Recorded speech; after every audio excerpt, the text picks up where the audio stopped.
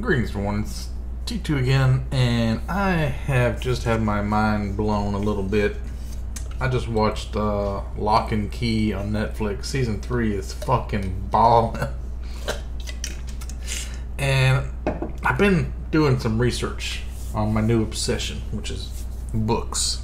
I mean, I've always liked books. I always thought, like, I'm probably one of the nerdiest people in my area, maybe in the state. But apparently, I'm not even fucking close, because I discovered this thing called Booktube and Book Talk. There's a book version of TikTok. It's like people that are like super into books to a degree that I did not know was possible. I thought I was like obsessed with books. There's people, when I got on Goodreads.com, I made an account and I was looking at some of the top people on there. And they had like, you can set goals, right? Some of them are like 300 books for the year. I'm like, wait, what? They're reading like a book every 1 to 2 days. Constantly. So then I discovered these people on Booktube. One of them is a guy named Daniel Green. He's an author. He's wrote a couple of books himself. And there's all these, I've been watching bookshelf reviews of like, he goes through and judges other people's bookshelves, including other authors. And there's like, they have like a Jeopardy. They play Jeopardy. There's like trivia. He's like a fantasy guy. I don't know where to even start with this. I'll start talking about Locke and Key. I'm getting into so many tangents.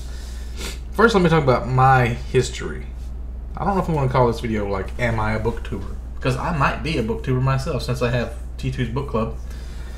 But I'm not like these guys.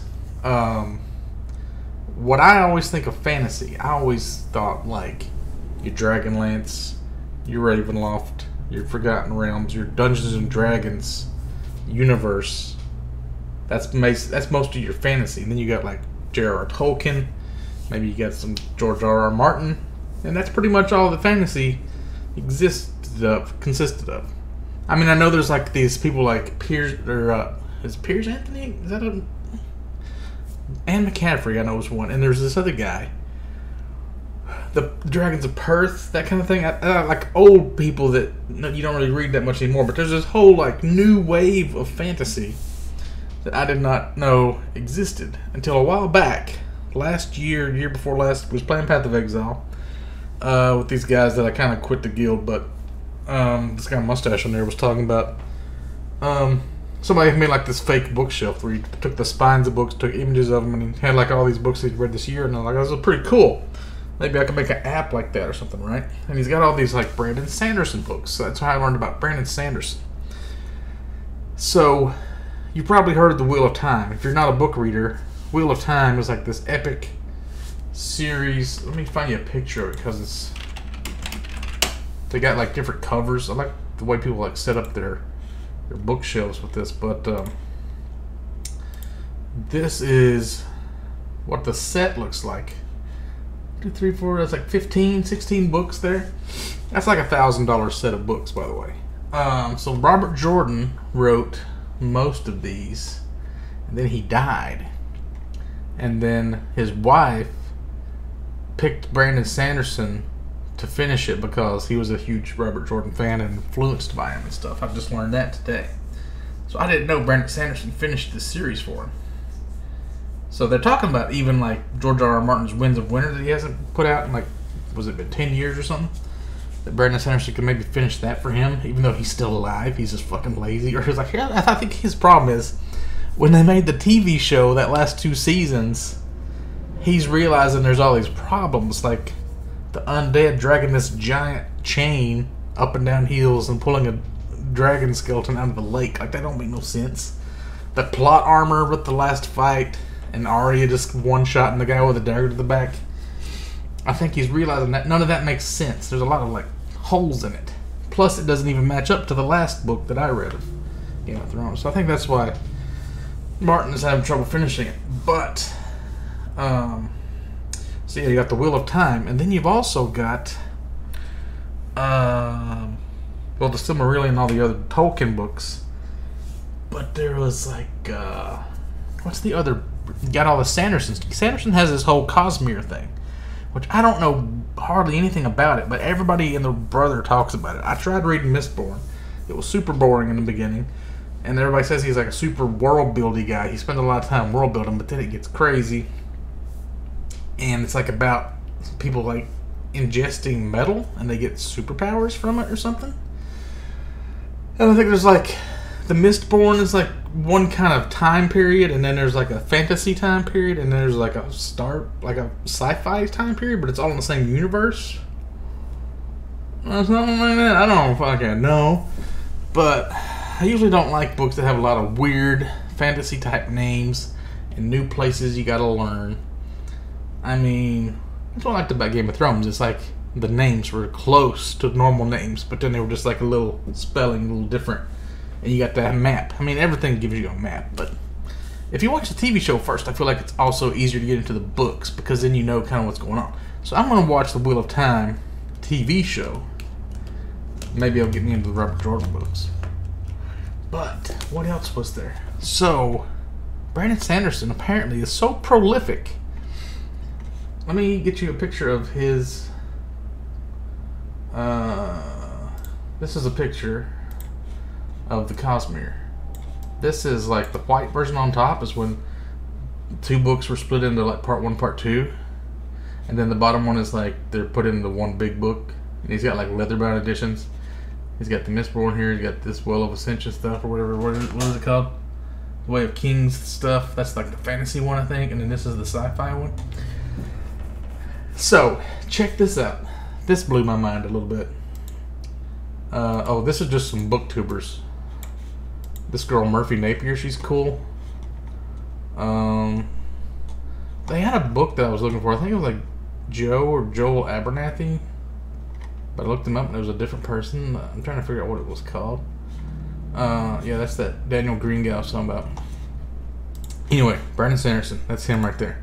He seems a little bit like, I don't know if he's gay, but he sounds a little bit gay and a little bit pretentious because he's talking about this video. He's kind of bragging and talking about being a showman, and he says, "Oh, I've been lying to you all. When I said I was taking a break, I was actually writing 5 more fucking books." He brings out these manuscripts. So apparently 2023 he's going to call the year of Sanderson, where normally if he puts out like 3 or 4 books a year, he's going to have 5 extra ones on top of it. And like if you subscribe, he's got like the subscription based Kickstarter or something, and you like get a secret book every month or 2, the ones that he just wrote. So if you're into Brandon Sanderson, that's going to be crazy. But I wanted to talk about Locke and Key because this is what else blew my fucking mind, right? So I'm watching the show. Here's all the keys they got in the show, right? By the way, the comic book for Locke and Key is written by Stephen King's son, Joe Hill. He changed his name so it'd be separate from Stephen King, which I was getting confused with Owen King, which is his brother. So Stephen King has 2 sons that are both authors? So Owen King wrote Sleeping Beauties with Stephen King. Joe Hill wrote Locke and Key and a bunch of other shit.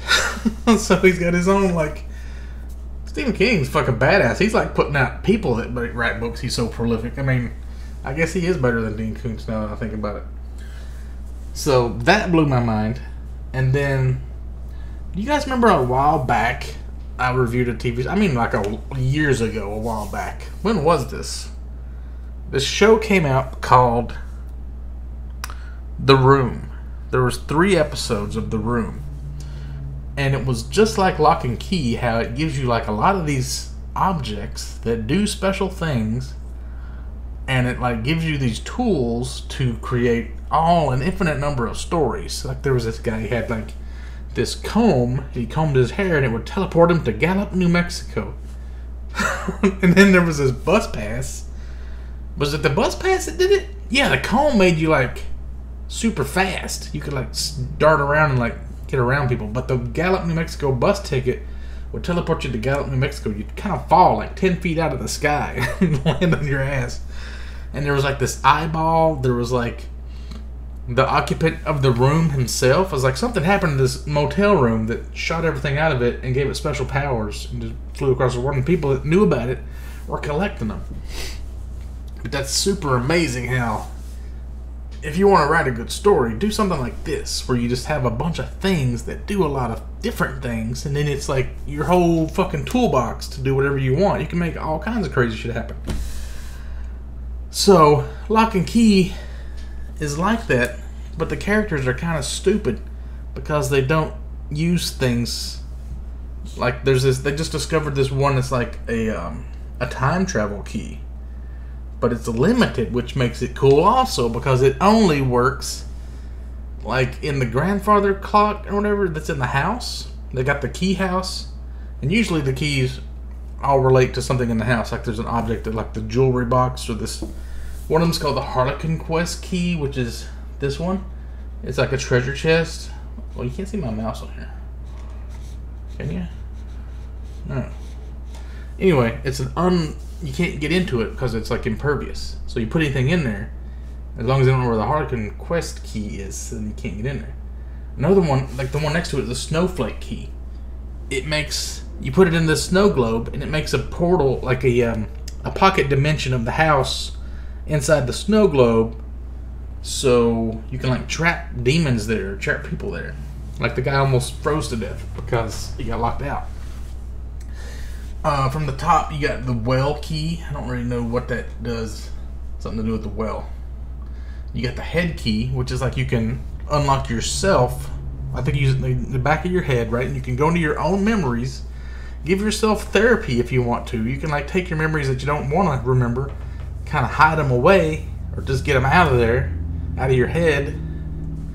But it's like, it's weird because it makes a door to your head. So it's like it makes a copy of your consciousness. So if you use it on somebody that's like unconscious or asleep, instead of like questioning them and like finding out what they know, if you want to like find out what somebody knows, you can just go into their memories and just find out by looking at stuff.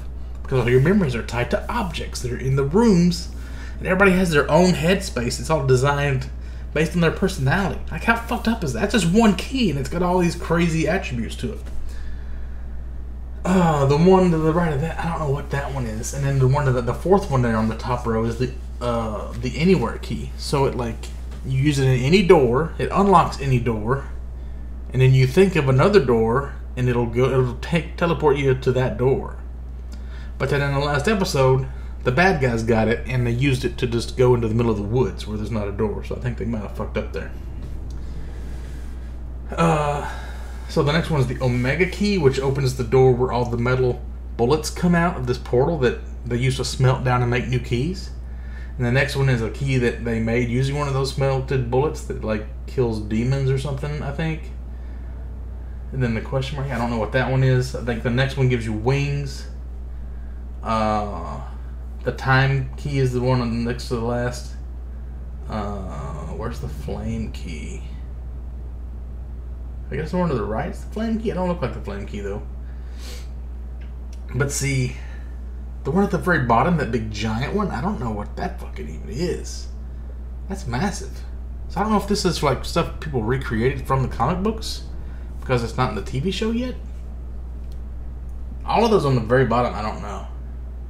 And all the ones on the next to the very bottom.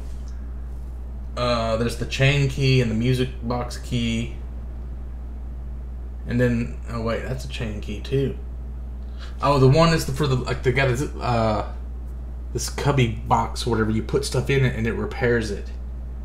So if you fuck something up, see, that's how it's so cool. Like the way you can make stories out of like, oh, you destroyed something, well, you can bring it back to life with this. Or the character, the bad guy from the first 2 seasons, Dodge, she was like always like transforming into people and using the Anywhere key to go everywhere, and she's pretty much unstoppable.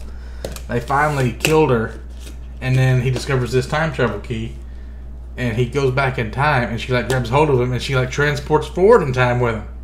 So I don't know if she's just going to be back now, because they got a new bad guy, so now they got 2 bad guys to deal with. Plus these other kind of like demons that are like trapped in the snow globe or the mirror. There's a mirror key. I don't know which one that one is. There's like this Titan belt that they can wear. It gives them super strength. Like, think of what all you could do. There's a plant key that you can stick it in and stuff, and you can make whatever plant you can imagine grow out of it. There's a beast key, which lets you turn into any kind of animal, I think. So it's like you can keep mixing different keys together, and you can keep losing them to bad guys, and the bad guys can like try to counteract your keys. It's like fucking One Piece, dude. It's like having devil's fruit powers. It's like so infinite possibilities. Lock and Key is just fucking amazing. But if you try to make like a new universe that had kind of rules like this, you know you're going to have like an animal one and a go anywhere one, a teleporty thing and a time travel-y thing. So it's like you're going to have to copy it if you try to like make your own story. Still, fucking badass.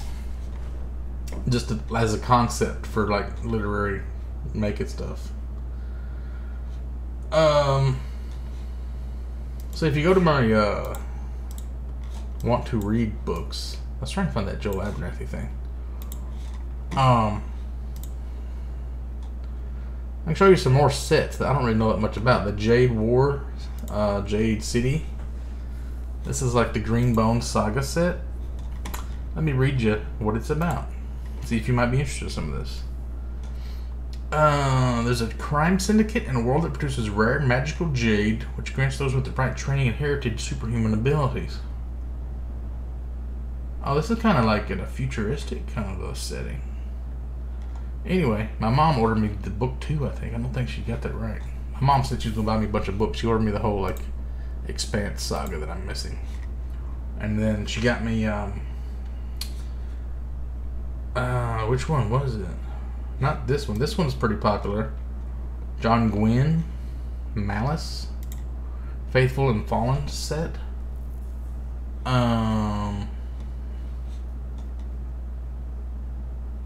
Yeah, there's like all kinds of videos on these books if you want to like just look them up and see what they're about. This seems pretty complicated.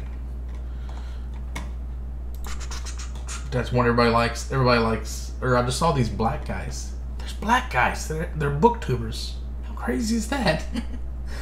Unsold. They were talking about this series here. They made it sound like fucking Dragon Ball Z, dude.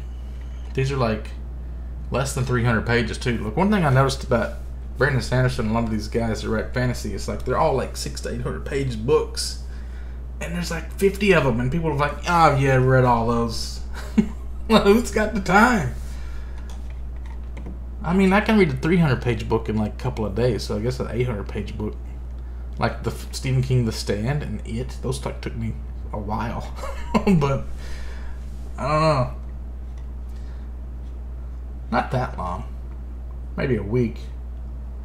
But this is supposed to be like, it starts out a little bit slow, but then it gets crazy powerful, like whatever it's about, the guy gets super powered up, like Goku. I'm interested in that now. There's this series here called the Assassin Farseer Trilogy by Robin Hobb, everybody talks about. I guess that sounds like Assassin's Creed, maybe. They have virtues that they embody. That's what they're named after. He's got a link with animals, but he's like an assassin. Seems pretty dope. There was another one. I forgot what it was about, like ninjas or something. It was like a Japanese looking one. Oh, this one, Rage of the Dragons, the Burning. Everybody talks about. Some people are born gifted. See, the thing about this is, some of these books, I don't know if you would call them young adult or just regular adult fiction, because a lot of this reminds me of the Divergent books. You know, the Divergent and Allegiant and the other one.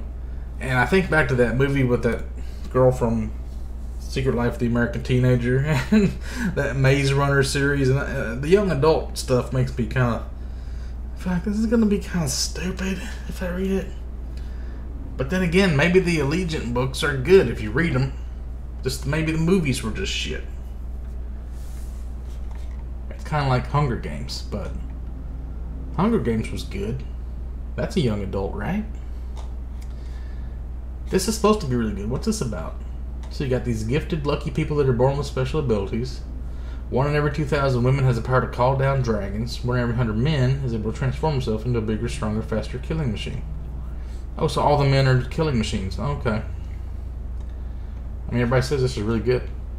Plus, it looks cool on a shelf.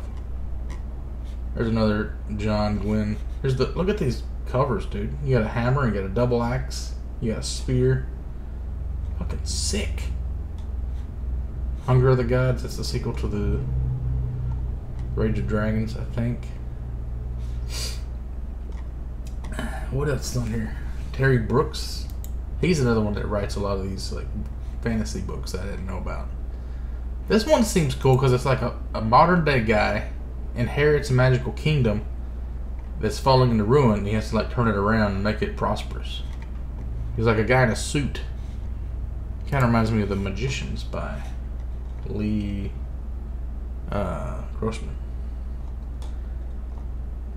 Six of Crows. I just like crows, so this set seems pretty cool.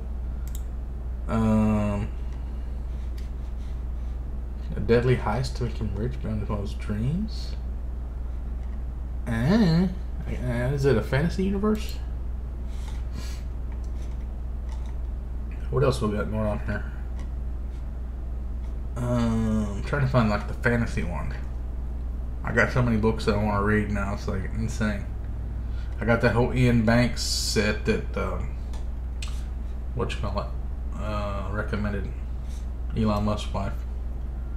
That's sci-fi though.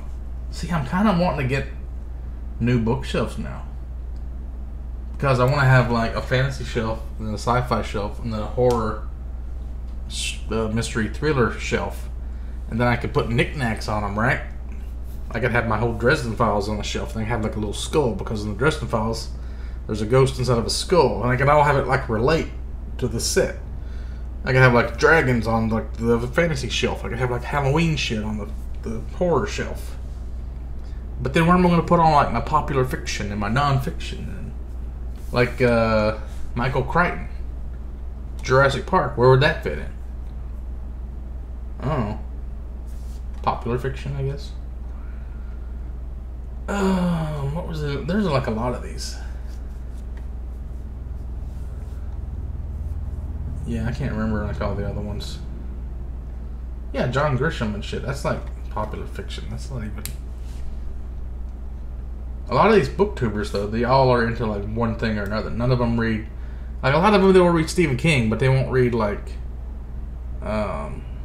Grisham or weird like Jim Butcher. I think he did read Jim Butcher, that Brian Greene guy, or Daniel Green, whatever his name is. I'm just gonna be so pissed if you ever watch this video. This guy better fucking get my name right. Thomas Harris, like you don't hear any of the booktubers talk about like reading the Silence of the Lambs books. A lot of them do read James Corey though, and that's science fiction. Even if they're a fantasy guy, he's like that popular, I feel like. Yeah, so